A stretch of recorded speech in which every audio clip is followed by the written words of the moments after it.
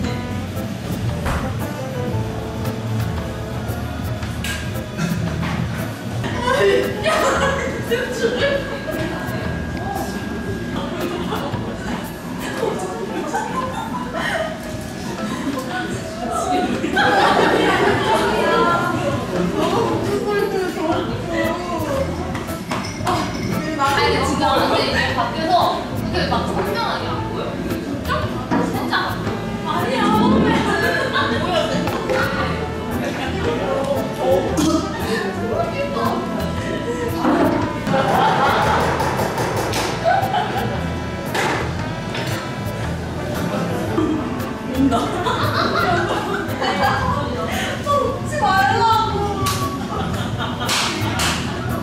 왜 안 되죠?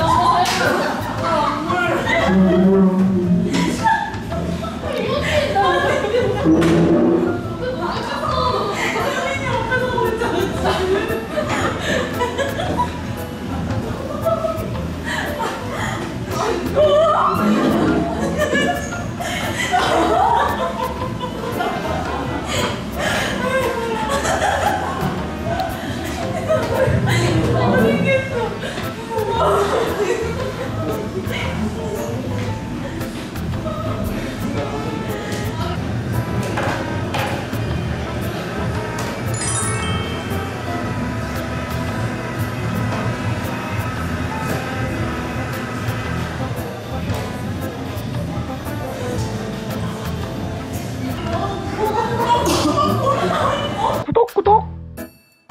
네, 안녕하세요. 웃겼어요. 저 유튜브 찍는 사람인데 그 몰래카메라 하는 거여가지고 섹시한 유리창 청소부 이런 거 해가지고 여기서 이게 하여튼 웃는 거